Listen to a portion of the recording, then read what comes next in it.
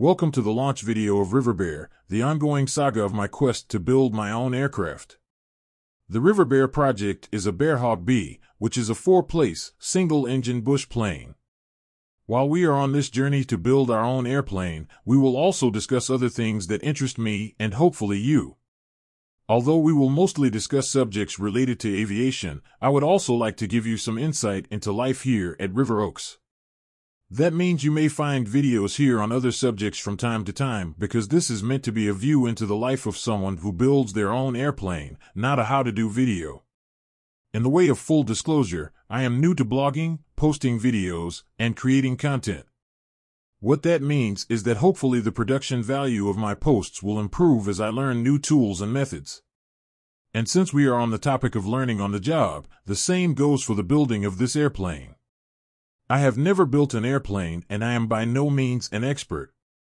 I will make mistakes and I am sure I will enjoy lots of feedback from more experienced builders on how I should, or could, have done things differently. That is fine, and actually appreciated, so you will see it all. The good, the bad, and the ugly. So, I hope you will join me on this journey as it twists and turns. Hit the like button if so inclined, or even better, follow me. I will try and make it worth your time. The Riverbear will be built in a structure on River Oaks that we call the barn. Although designed to look like a bank barn, it is actually a 3-floor workshop and entertaining area. The basement floor is a workshop for woodworking, 3D printing, machining, and the like. The main floor is where the building will take place and is also used for social gatherings and family fun.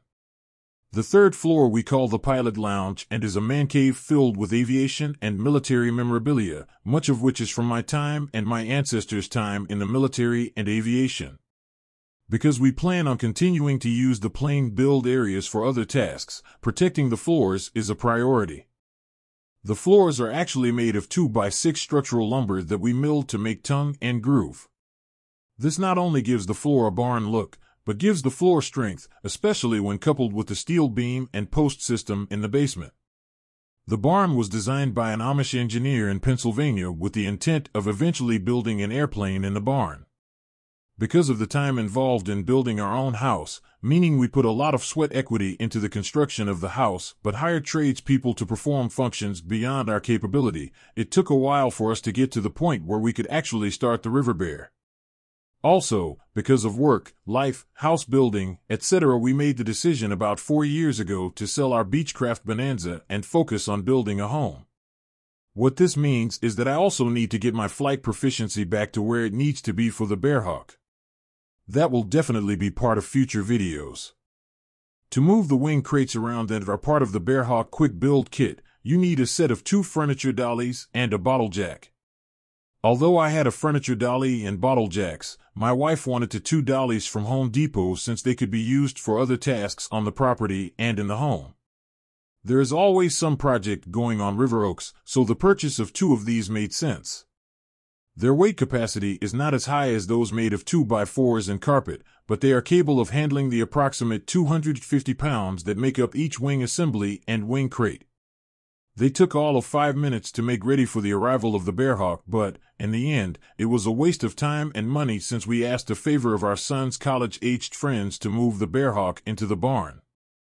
This is a much better method than the dolly idea and cost us a pizza. If you have friends, this is the way to go. I will keep these dollies for future movement of the aircraft parts, and I am sure we will be using them at some point for moving things around River Oaks. I found a garage floor covering on Amazon that is designed to be absorbent, but also will add some padding under the surface I plan on building the Riverbear. It will protect the finish on the floor, but will also absorb any liquid that I will inevitably spill. As much as I would like to believe that no liquids would be spilled and that those liquids would never seep into the basement area of the barn, I know from experience that Murphy's Law will dictate the future, and so this will provide us peace of mind. Although branded by Armor All, there are many different brands of this material online. I suspect they all come from the same place in the end, so my decision of which brand to use came down to price and size. I also found a garage floor system at, you guessed it, Amazon. Made of a hard plastic material, it is designed to take the weight of a truck, so I am sure it can handle the weight of the Bearhawk. This will give the floor added protection from dropped tools, but, much more importantly, it will make it easier to find dropped screws or parts. The tiles snap together and once locked are very difficult to separate. They are also not inexpensive, so plan well to avoid extra parts and one-time assembly. Although the tiles are 1 foot by 1 foot, they are shipped in the box assembled into 2 foot by 2 foot squares. My son and I tried to use the pre-assembled squares to the extent possible just so we could avoid breaking down the panels. Lastly, you will need to buy the transition pieces for this floor to avoid a trip hazard and a smooth ramp from one floor surface to the other. These, of course, are sold separately. That is all for our first post. In our next post, we will discuss the delivery of the aircraft. We took some video of the truck and the preparation we did to make ready for Riverbear to come home. Thank you, and please help me grow this channel by liking this video and following me. See you next time on Riverbear as we chronicle this aircraft build and life on River Oaks. Stay safe.